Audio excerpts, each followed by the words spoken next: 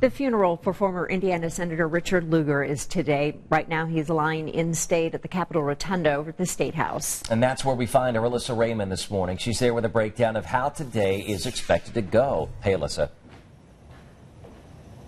Ben, Julia, good morning. The public viewing continues today, and then you can still pay your respects to former Senator Richard Lugar and his family anywhere between 8 a.m. this morning until 11 a.m. And then after that, he'll be taken to St. Luke's United Methodist Church for the memorial service, which is expected to begin around 1 o'clock, and that is open to the public. But yesterday, take a look inside. So many people showed up to pay their respects.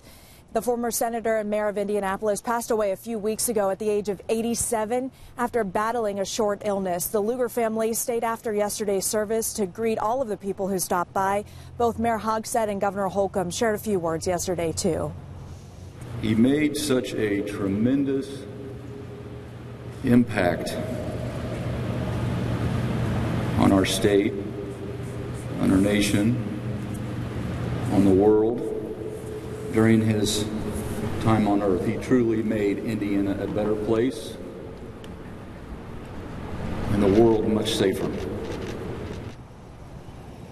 A procession is expected to leave the State House shortly after noon and take about 45 minutes to get to the church. Along the way, it will stop several times, so you should expect some delays. There will be closures on Delaware, Capitol, and West 86th Street. Mimi will have many more details about this coming up throughout Sunrise this morning. And there's a full detailed layout of the route on WTHR.com. So if you want more information, you could go there. We'll also be streaming this live on our news app on WTHR.com, and we'll also cover the memorial service on Eyewitness News at noon and through 1 o'clock. Ben, Julia, back to you in the studio. All right. Certainly a man that made a huge impact here in Indiana, and I know a lot of people want to pay their respect.